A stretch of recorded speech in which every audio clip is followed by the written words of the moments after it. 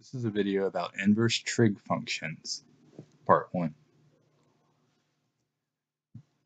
I like to start off by talking about the graph of y equals sine x. This is the graph of the sine function.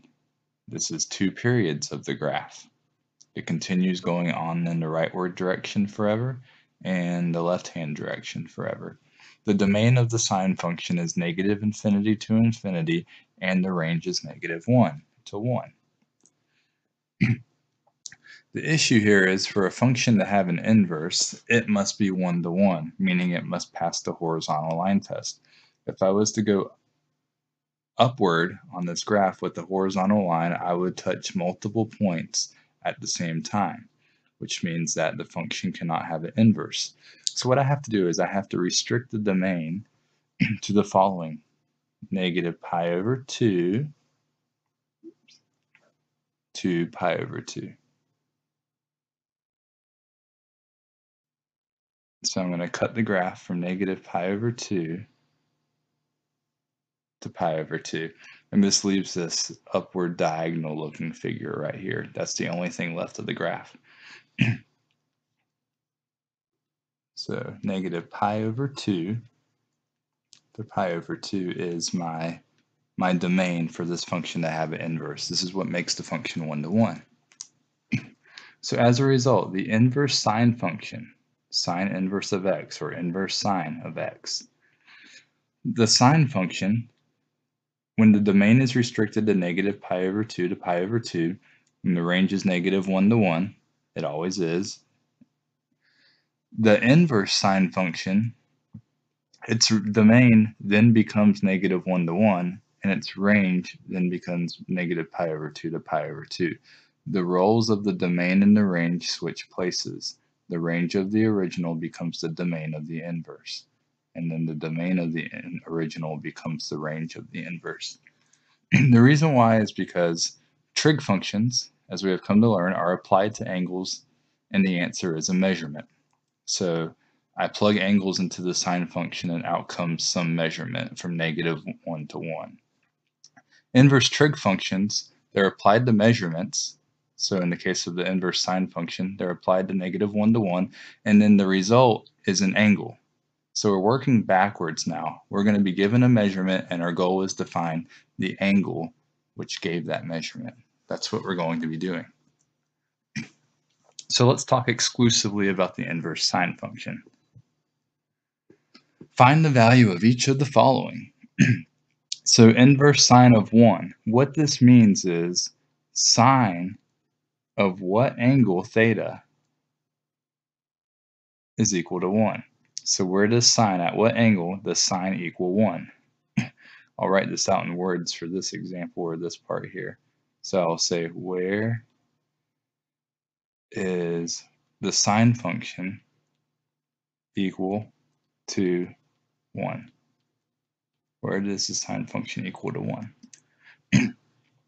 Now, let's think about this for just a minute. I'm going to draw my unit circle. I'm going to focus on my key points for this part here.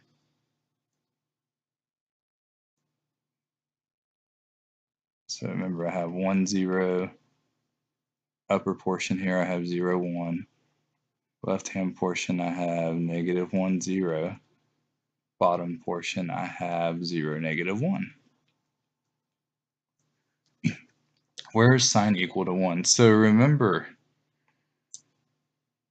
my angle that is spit out from inverse sine has to be between negative pi over 2 and pi over 2. That would be negative quadrant 4 to quadrant 1. So somewhere in this right-hand side of my coordinate plane. Now remember, sine is the second coordinate. Which of these ordered pairs has a second coordinate of 1? And that would be pi over 2. So in this example, theta is pi over 2.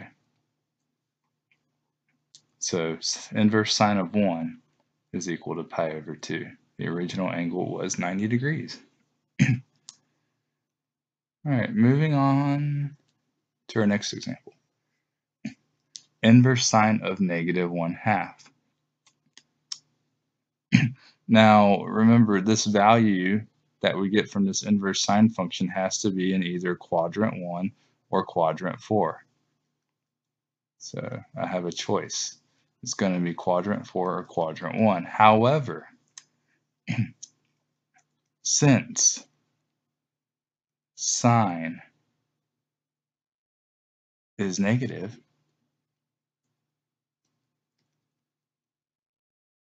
we are in which quadrant? All trig functions are positive in 1.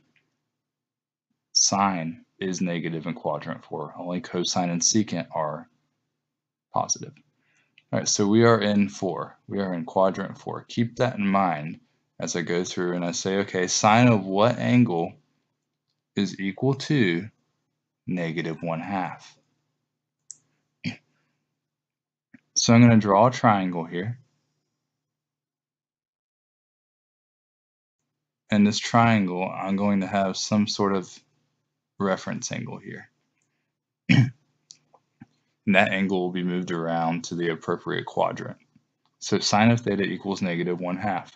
Sine is opposite over hypotenuse. Opposite's 1, hypotenuse is 2. So 1, 2, which means this third side has to be square root of 3.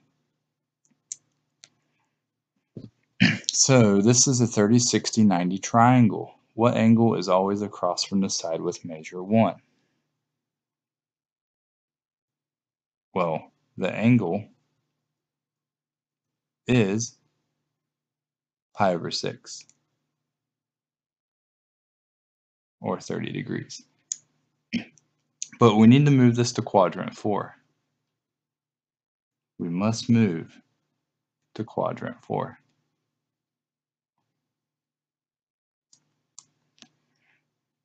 It has to be negative quadrant 4, because remember, we have to be between negative pi over 2 and pi over 2. Negative pi over 2 to 0 is quadrant 4, the negative part of it. And then 0 to pi over 2 is quadrant 1. So to move an angle to quadrant 4 from quadrant 1, you can simply just make the angle negative. So if an angle is positive in quadrant 1, you can move it to quadrant 4 just by making it negative. So my angle is actually going to be negative pi over 6. Theta is negative pi over 6. So the answer to this inverse trig expression is negative pi over 6.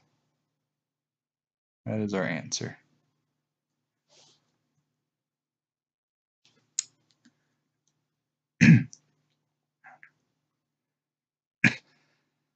Next, part C.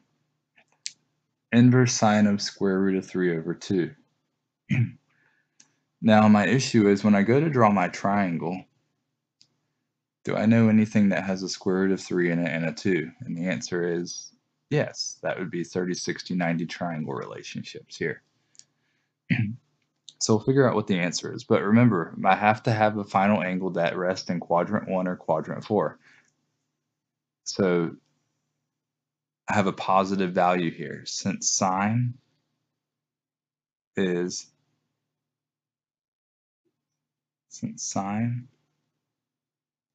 positive, comma, we are in 1. We are in quadrant 1 in this case. So I have sine of what angle, that will be a quadrant 1 angle, is equal to square root of 3 over 2. Let's draw our triangle. We have some mystery angle we're trying to find. And sine, it's square root of 3 over 2. Opposite is square root of 3. Hypotenuse is 2, which means the other side would have to be 1.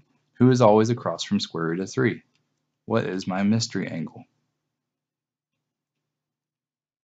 The angle is, well, it's a 60-degree angle. It's pi over 3. And this is in quadrant 1 already. So it can be my answer, because I need an angle in quadrant 1. So theta is equal to pi over 3. So I have pi over 3, or 60 degrees, is my answer. So this is using the inverse sine function to find original angle measures. Now we're going to go in and we're going to talk about all of the other inverse trig functions. But first, I want us to kind of have a throwback, a review here of how to find reference angles. For any angle theta, the reference angle gamma is found from the following. Quadrant 2. So if your original angle is in quadrant 2, the reference angle is 180 minus the original angle, or pi minus the original angle. Quadrant 3, the reference angle gamma is equal to theta minus 180. Quadrant 4, the reference angle is equal to 360 minus theta. Therefore, I can do the same thing. If I have an angle that is in quadrant 1, I can move it back to its original quadrant using these formulas, because that's what I'm doing here is I'm getting quadrant 1 angles, and then I have to either move them to quadrant 4, I'll have to move them possibly to quadrant 2 here in a second, as you'll see. So for instance, if I look at the quadrant 2 reference angle formula, and this is the one we will be using the most, I have gamma is equal to 180 minus theta. You add theta to both sides, you get theta plus gamma is equal to 180. Then you take away gamma from both sides, and then you'll get theta equals 180 minus gamma. And that is exactly how we get this first formula in the bottom part of the slide here. Quadrant 2, the original angle is equal to 180 minus the reference angle, or pi minus the reference angle. All of the formulas on the bottom half here can be found by rearranging the formulas on the top half. So what this shows us are the inverse trig functions of the original 6 trig functions we originally studied. As you can see, sine function -1 to 1. Range is negative pi over 2 to pi over 2. So this would be quadrant 1 and negative quadrant 4. Cosine function, the domain's -1 to 1, but the range is 0 to pi now. So we take the cosine function, we cut it from 0 to pi. That's what makes it 1 to 1. That's why the range of the inverse cosine function is 0 to pi. So that would be quadrant 1 and quadrant 2. Inverse tan. The domain's -infinity to infinity. The range is negative pi over 2 to pi over 2. So this would be quadrant 1. And then you have negative quadrant 4. Inverse cosecant. Once again, you have quadrant 1. You have negative quadrant 4. That's where your answers can be. So the only places. And then inverse secant. That would be quadrant 1 and 2.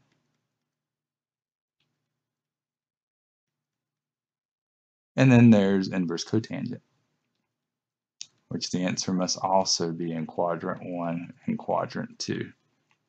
So you have two options here. You have 3 trig functions, which their inverse gives you angles in quadrants 1 and 2. Then you have 3 inverse trig functions, which give you angles in quadrants 1 and quadrant 4, the negative quadrant 4.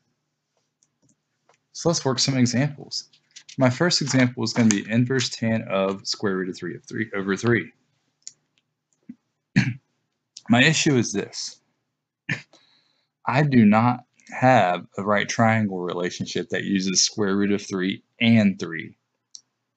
The reason why this looks unfamiliar is because somebody took the original measurement that was in here and rationalized it.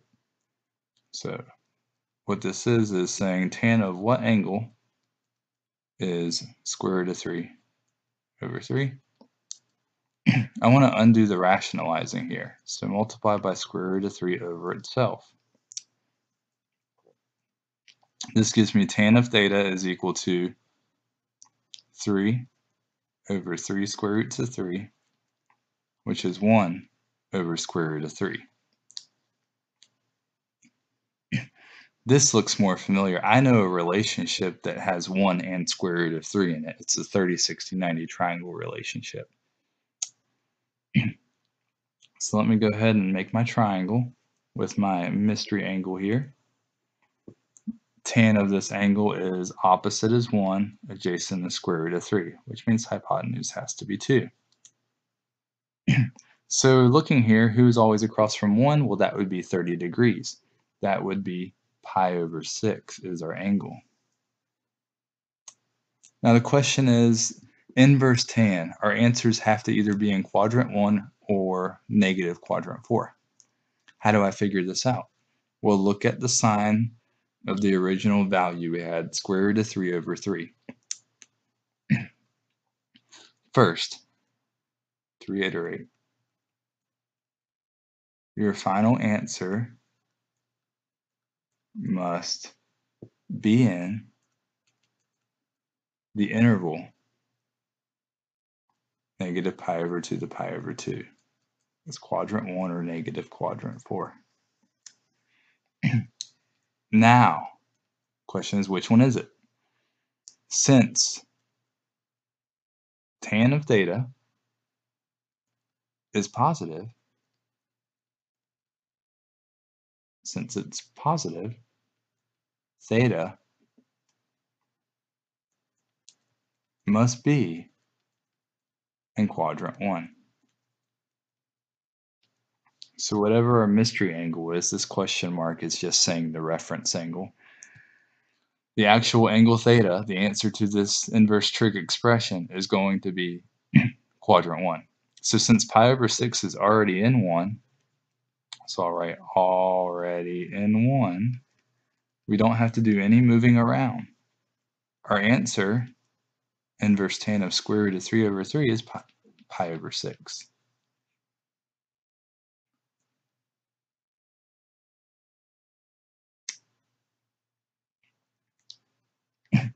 Next, inverse cosine. I have negative square root of 2 over 2. When we're talking about cosine, inverse cosine, our final answer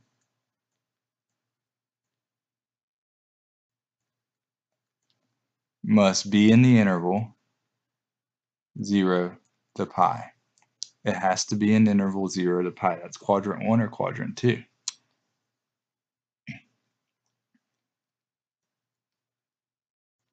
I have cosine theta equals negative square root of 2 over 2. Since cosine is negative, so since cosine is negative, our angle, our answer, theta, must be in quadrant 2. Must be in quadrant 2. Now the issue is I have this square root of 2 over 2, and I don't know any triangles with the relationship that have square root of 2 and 2 in them. Once again, we're going to have to go through and undo the rationalizing. Multiply by square root of 2 over itself. That gives me 2 over 2 square roots of 2. That gives me 1 over square root of 2. So now I have cosine theta equals negative 1 over square root of 2, which this enables me now to make my triangle. So I make my triangle. I have my mystery angle, my quadrant 1 reference angle, I guess is what you could call it. Dealing with cosine, adjacent over hypotenuse. Adjacent is 1, hypotenuse is square root of 2, which means this other side has to be 1. This is a 45, 45, 90 triangle. So our angle, our question mark here is pi over 4. But I have to move this angle to quadrant 2. That's where my angle needs to be. So my original angle theta using the formula from the previous slides, is pi minus my reference angle, pi minus pi over 4. This would be 4 pi over 4 minus pi over 4, which is 3 pi over 4. So the answer here, our theta, our angle, the inverse cosine function's value for this example would be 3 pi over 4. That is a quadrant 2 angle.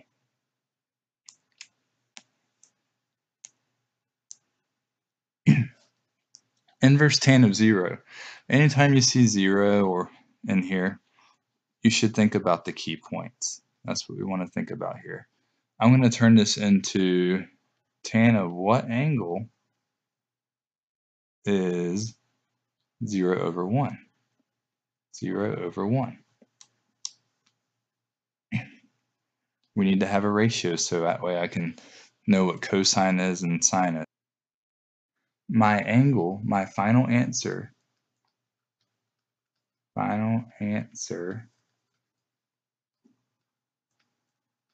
must be in the interval negative pi over 2 to pi over 2.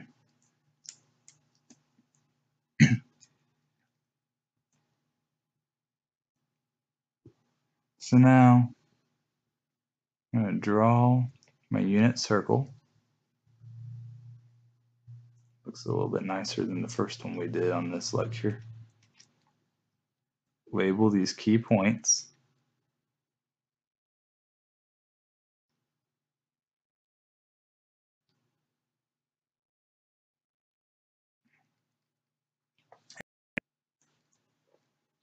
And which of these points has sine of 0 and cosine of 1? Remember, cosine is the first of the ordered pairs and sine is the second. So 1, 0 is what I'm looking for. And that puts me right here at 0. So my angle here, theta, is 0. So that is how to evaluate inverse trig expressions.